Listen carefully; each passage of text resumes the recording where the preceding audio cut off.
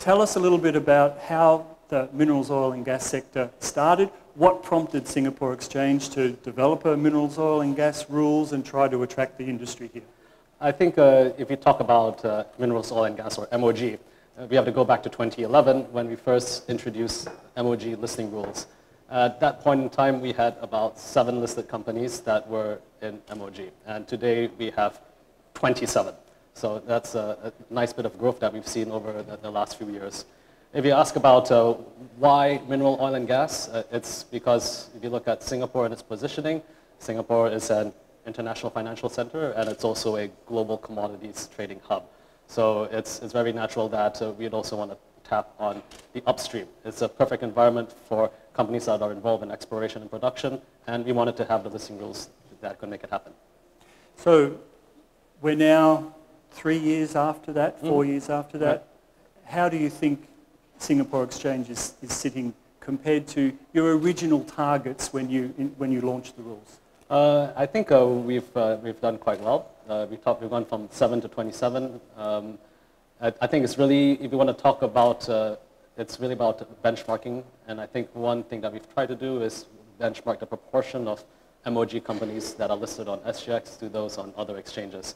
If I just to look at just the minerals companies, we actually, maybe a little bit less than 2% of all the listed companies here are minerals. Other exchanges, international exchanges, maybe between 5 to 6%, for example, Hong Kong and London. Of course, we can't come close to Australia or Canada at this point in time, which is about 40% of the listing are actually mineral oil and gas companies. So in terms of the breadth of geography and the breadth of commodities, how are you placed now in Singapore? I think it's no surprise that the majority of the commodities listed, they are Southeast Asian. We've got lots of listings from Indonesia, Malaysia, Australia. We've got companies with assets in China and North America as well. And I think in the coming years, we will see the variety increase. Are there any no-nos for Singapore Exchange in terms of countries or commodities that you want to see companies listed? I think the mantra is we want good assets, good management, good business models, good companies. That's what we want.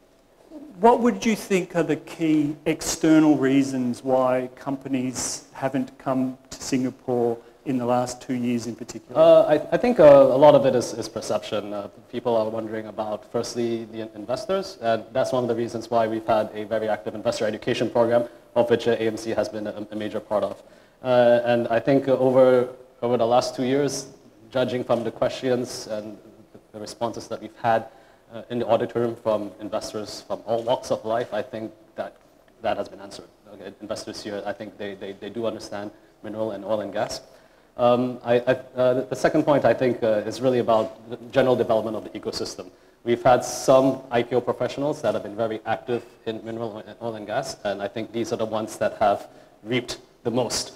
And the next stage is getting more IPO professionals who are active but not in mineral oil and gas to get into mineral oil and gas, and to have those international IPO professionals that are not located here to consider coming to Singapore to setting up. And in terms of the commodity price and the malaise that the industry is in, how many listings do you think you might have lost? I think if you look at the commodity price swings, yes, prices go up, prices go down, markets do, hopefully we all hope will recover. I think what I like the most about minerals and mining projects is, besides the commodity price, there's also the technical risk involved. A lot of value can be created simply from properly exploring, defining, developing resources and reserves and bringing that into production. One of the rules that Singapore Exchange has in association with Hong Kong Exchange is the requirement to have a fairly high level of confidence in the mineral resources before you're prepared to get a listing. Mm-hmm. How have you found that to work in practice? I think it's worked quite well. Now, just to rehash, a minerals company needs to have achieved at least some level of indicated resources. So blue sky, greenfield type projects just don't work in this market. But as a result, what we've seen is companies that have spent time, energy, and effort, they've developed projects, they're ready to get on to the next level, and they're here to raise funds and boost the profile. And I think that's what we like. So obviously then in that situation you are being quite risk averse. Are you protecting your potential investors, or is there another reason why you want to maintain those rules? I think particularly AMC and yourself from Australian background, you can't compare the Singapore market to the Australian market. Australia has had many hundreds of years of mineral exploration and development.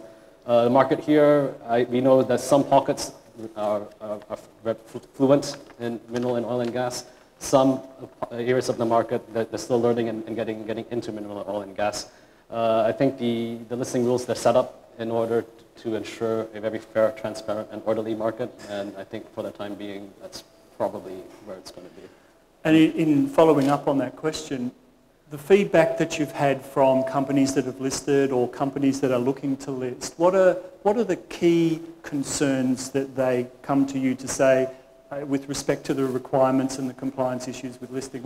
Are there any really major issues that you're being informed about or asked about? I think a part of it is a matter of this acclimatization and getting all the various moving parts. When I say moving parts, I mean the bankers, lawyers, auditors, and even the other mineral consultants make sure that they also understand what happens and goes on in an IPO review process. But once you go through that, I think you'll understand what the expectations are. It just makes the second and third one much easier. So moving forward now, do you see a time when the exchange may become a little less conservative? No. Not at all? No. Okay, I think you talk about it being conservative. It's really about creating a market which